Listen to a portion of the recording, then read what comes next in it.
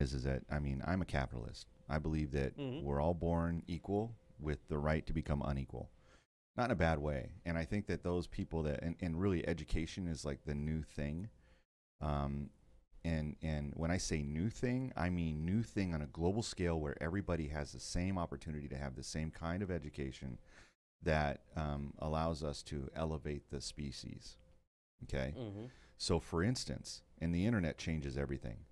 So, for instance, if you can get the internet in the hands of somebody who lives in Botswana or right anywhere in the world, you can get the internet to them. They have an opportunity through YouTube and multiple other providers to learn things. And what if we were to just get rid of the monetary? Because look, schools got to make money, right? They do.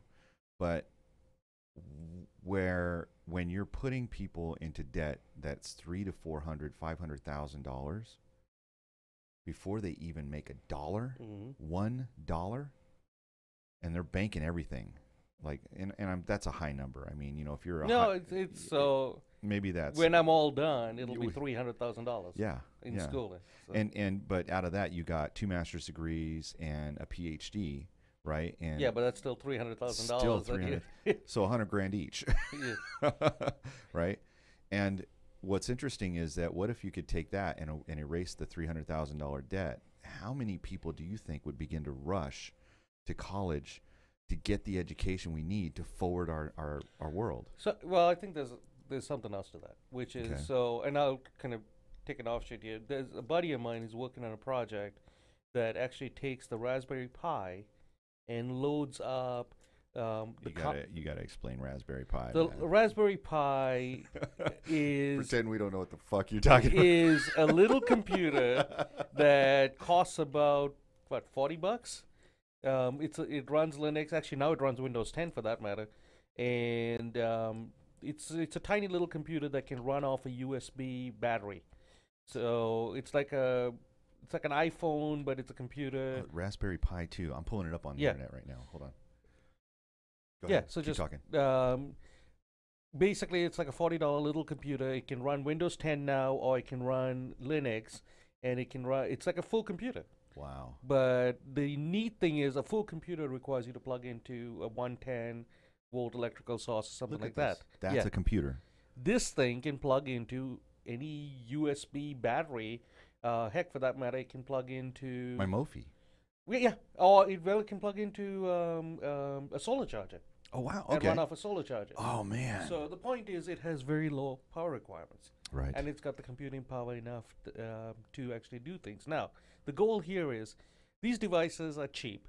These devices can be plugged into any old screen, and you can take this, you can load up the Khan Academy on it. So his goal was to load up the Khan Academy in an offline mode, get on the internet on an occasional basis, Mm-hmm. do the updates, download, go offline, and still have all the education. Like Khan Academy is just one example, right? Yes. Khan Academy has a bunch of education, YouTube, Mhm. as well as text-based education. And you're going to have to explain Khan Academy because I don't think a lot of people, because these are all Star Trek terms. A lot of these terms are Star Trek terms like tricorder. These are things that are actually real now. Actually, pull it up. I don't know a whole lot about it, so let's just But it's just like Khan, like the Wrath of Khan, Kahn. just search for Khan Academy. Academy. There you go. Okay. I mean, it's the exact same thing, and so we can sign in with Facebook. I'm going to start my own deal here. That's me, because I want to join the Khan Academy. And the deal is, you've got like Apple's got the Apple University. You've Right. got a bunch of these different Mhm. things, right? Amazon has their own. Well, it's Oh, kind do of they? Well, they have the books. AWS. Yeah. Okay. Amazon Web Services. Oh no. See, I'm talking about Apple. Actually, has Apple University, Oh, which what? you can actually do courses on. What? So you got Stanford courses. You're and kidding me. No, you even actually have Thunderbird courses on there that you can do, and it's for free. Wow. So All of it's free. yeah, going back to the point, yeah, even Khan's free. So Yeah. the point is, there's free education available on the internet now. Things like sciences, maths, how to do certain things in applications, even program iOS applications. So all of this stuff is like readily available online, and it's a matter of getting it to these people in these remote areas. That's so And cool. like you can always do things like create a central satellite uplink where they can come get the data synchronized. I want to say there's a project in India where um, people have these electric scooters. Mm. Oh no, they have regular scooters.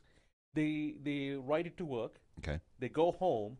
They take the scooter battery off the scooter, plug it into the house, and run the computer for a period of time.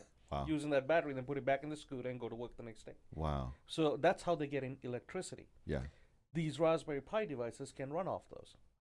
So now we've got an opportunity for those kids that are at home Mm-hmm. to actually be able to get on the internet or at least gain access to this information, right? That's incredible. You look man. at what Google's doing with their internet everywhere, the internet balloons Yep. and the drones and Mm-hmm. all this stuff. We don't need, see, here in the U.S.,